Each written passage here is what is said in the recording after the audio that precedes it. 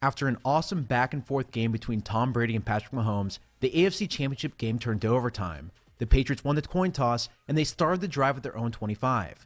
During this 13-play, 75-yard drive, the Patriots did most of their damage on third down. They had 3 on this drive, and they converted each of them easily, allowing them to move the ball. Before we talk about those plays in particular, I wanted to cover the entire drive play-by-play so you can see just how the Patriots set up those 3rd and 10 situations. To start, the Patriots lined up with 21 personnel, or with 2 backs and 1 tight end on the field. On the left side of the formation, Edelman motioned from the outside into a stacked look on the left.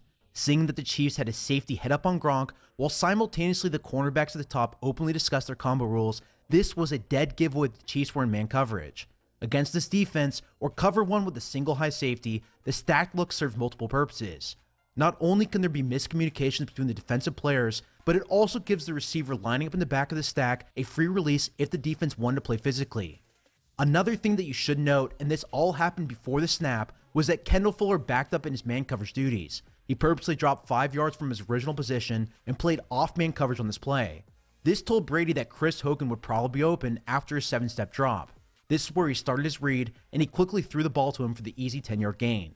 Now, if Fuller was more aggressive out of his break, there's a decent chance that Brady would have been sacked. Number 91 bull rushed the center backwards, while Justin Houston looked like he was about to disengage to make the tackle. What you'll also notice about this play design before we move on is that Edelman was open instantly as well. This is very important for later in this drive. McDaniel saw how the Chiefs were comboing these stacked looks, and he called plays to exploit these rules later in the game.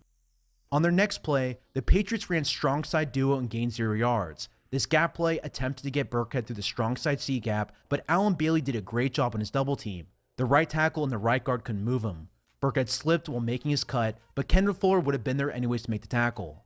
This brings us to the Patriots' 2nd and 10 at the 35-yard line. New England lined up in almost exactly the same formation as the first play. They motioned Chris Hogan across the field, and with a trailing defender, the Chiefs were once again in man coverage. After the snap, the Chiefs dropped into cover 1, but on this play they rushed 5 in order to pressure Brady. This forced him to step up into the pocket, and he wasn't able to make an accurate throw to the pressure. There was only a small place for him to put the ball, but the coverage was just too good and his pass was too high.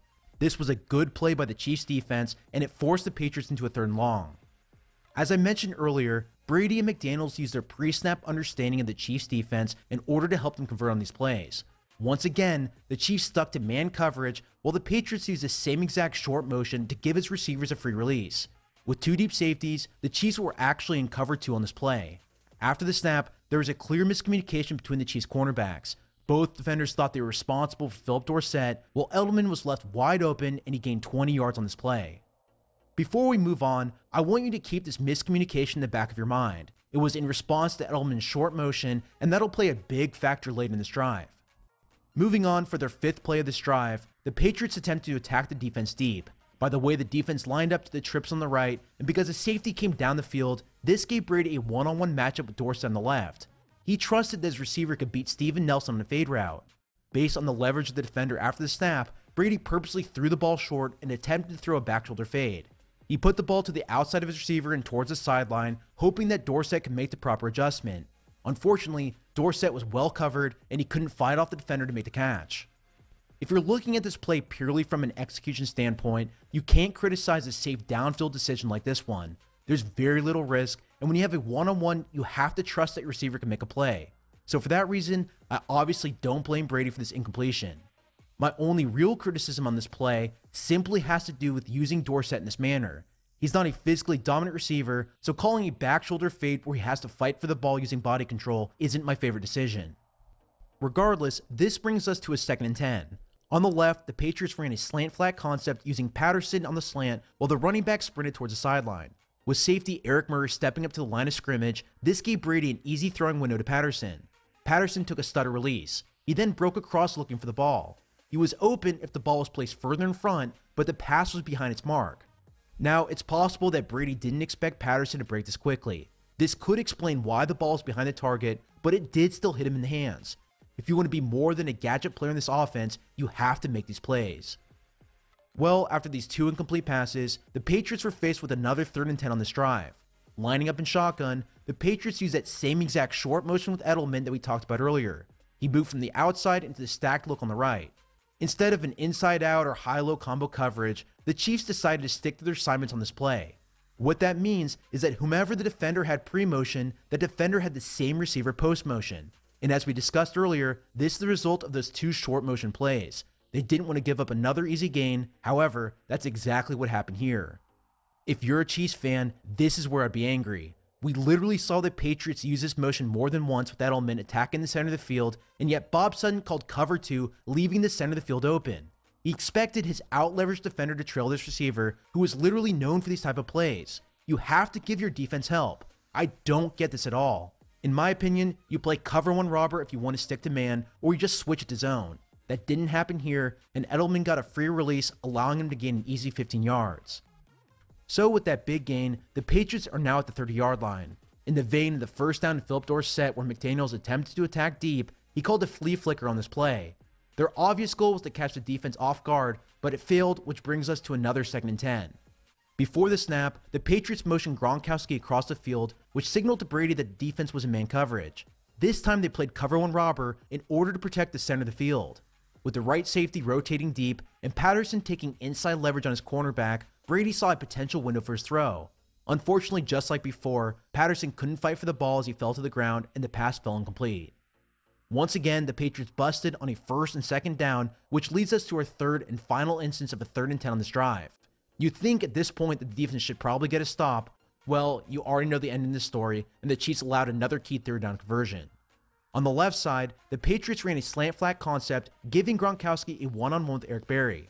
Brady saw the left safety drop underneath, but he still had a window for his throw. He saw that Berry opened his hips and took outside leverage, so he put the ball right in front of Gronk. This was a dangerous throw if the safety attacked him more quickly, but Brady's quick decision-making is what makes him so good. Gronk stretched out, caught the pass, and then fell over, gaining a 15-yard conversion. At this point in this drive, we are 10 plays down, and the Patriots have only called 1 running play so far. The next 3 plays that finish this game are all runs. The offensive line did a great job of opening up holes, which allowed Burkhead to do the rest. On the first run, the Patriots called ISO lead strong, taking advantage of a 7-on-7 box. After the snap, a nice gap opened outside the right tackle. The fullback led the way through this hole, and Burkhead rumbled forward, gaining an easy 10 yards. Sticking with that same old-school smash-mouth mentality, the Patriots ran counter tree on their next run. They pulled the backside guard to kick out the end man in the line of scrimmage, while the fullback pulled through behind him. There wasn't much there, but Burkhead was still able to gain 3 on this play. Finally, and on 2nd and goal, 2 to go, the Patriots ran one more time to score their touchdown. They lined up in heavy personnel, motioned their tight end back and forth to disguise their play call, and then ran dual gap lead to get Burkhead into the end zone. I credit a good fullback block by James Devlin, and I also credit Trent Brown for washing Justin Hamilton down the line of scrimmage. This opened the hole, and Burkhead made the right read to send his team to the Super Bowl. Overall, when I look at this drive, I pretty much saw a good offense taking advantage of a poor defense on 3rd down plays. I saw miscommunication, I saw a terrible play call, and then I just saw a great throw by Tom Brady to convert. The Chiefs were able to bring some pressure to Brady early in this drive, but it wasn't enough to turn their fortune on 3rd and long. This short motion was simply the death of this defense. If you look at this game as a whole, the Patriots converted on 13 of their 19 3rd down attempts. That's good for 68%, while the Chiefs only managed a 3rd down conversion on 44% of their attempts. The crazy thing to me, though, is how the Chiefs were able to match the Patriots' offense in this game. They literally had the ball for half as much time and half as many 1st down attempts, but they were incredibly efficient in the second half. Unfortunately for them, though, a good offensive performance was simply overshadowed by a defensive collapse, and that ended this game.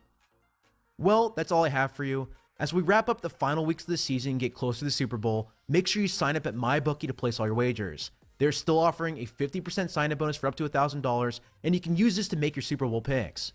I should have one more film room out before the big game, and I'll also be releasing a picks video next week as well. To take advantage of that offer, make sure you use the promo code Samuel50 when you sign up.